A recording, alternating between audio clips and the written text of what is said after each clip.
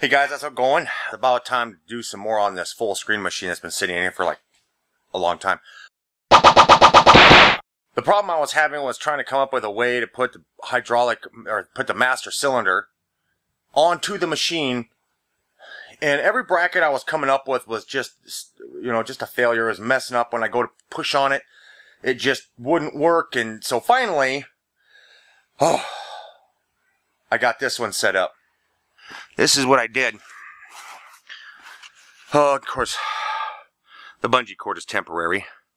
Here's the hydraulic line, and it goes up to the back of the master cylinder. I've got the reservoir over there. But it comes up, and then I have it bracketed to the top frame bar right here.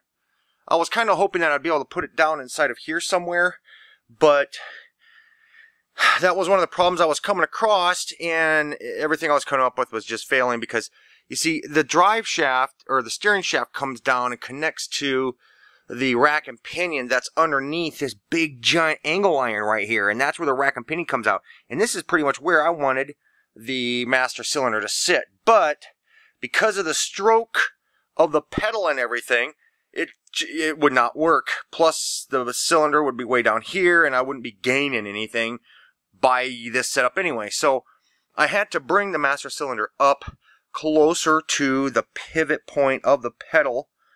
And so now I think I've got it adjusted. So now it's time for a shameless plug.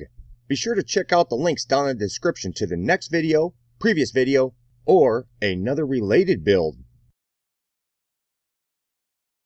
One big problem that I was coming across when I was trying to set this thing up. So let me zoom in here a little bit so you guys can see this thing in action. And like I said, the bungee cord is just there temporarily. I'm just going to put in a regular spring. So let me push on it.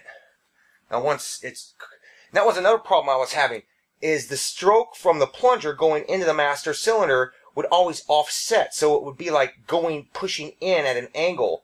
And oh man, it was just real frustrating to get this set up. So anyway, so I got all this big bracket right here welded right onto this bar, and there we go. Very, very smooth, and the plunger goes in straight. So now I'll be taking this all apart, and now all I'm going to have to do is I'm going to have to just sand all this stuff, wire wheel it and everything. And you can see I've got my die grinders, not die grinders, but I've got my air grinders in there. Got 2 of them. Got both of those from Crazy Dave. He sent those off to me, well, a year ago, Dave, or 2 years, something like that. And they've come in pretty handy. I tend to always forget I even have them. And so what I did is I went down and bought 2 of these designated specifically for each chuck. So that way, yeah, I'm not going to lose them. Now, yeah, I'm just going to sand the rest of this stuff and then paint it all up and let it sit for a few days.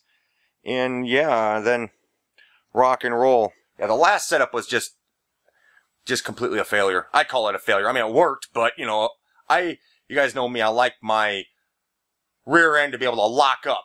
If I want to stop, I want to stop. I don't want to have to think about where I need to aim or drive away if I can't stop, So, yeah. Tell me what you guys think of that type of brake setup. I think the brackets are pretty tough.